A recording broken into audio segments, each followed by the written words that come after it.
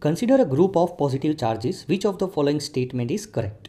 So let us assume I have positive charge, right? Let us assume I have one positive charge here and another positive charge here, another positive charge here, right? Now the first point, net potential of the system cannot be zero at a point, but net electric field can be zero at a point. So let us assume I have a system of two charge only.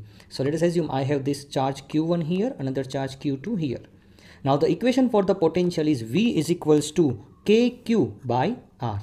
As the potential is a scalar quantity, then in that case the potential at any point, let us assume at this point, is given by equation kq by r1, kq1 by r1 plus kq2 by r2.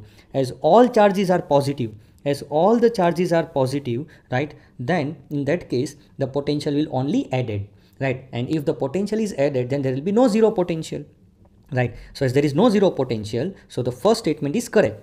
There will be a zero potential, but it is at infinity, right, which is not given here, right? So the first point is correct because the net potential of the system cannot be zero. But if I talk about electric field, right, in that case let us assume this is +2 and this is also +2, then exactly midway between these 2 points, the electric field due to positive charge, this positive charge is towards right, and the electric field is due to this positive charge is towards left, hence they cancel each other. So net electric field can be zero, but net electric potential can never be zero. So first is the correct.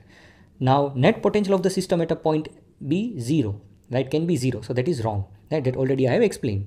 See, both the net potential and net electric field can be zero. No, both net potential and electric field cannot be zero. No, because see, net potential cannot be zero, that is correct, but net electric field can be zero, that I have proved here, right? So only statement 1 is correct.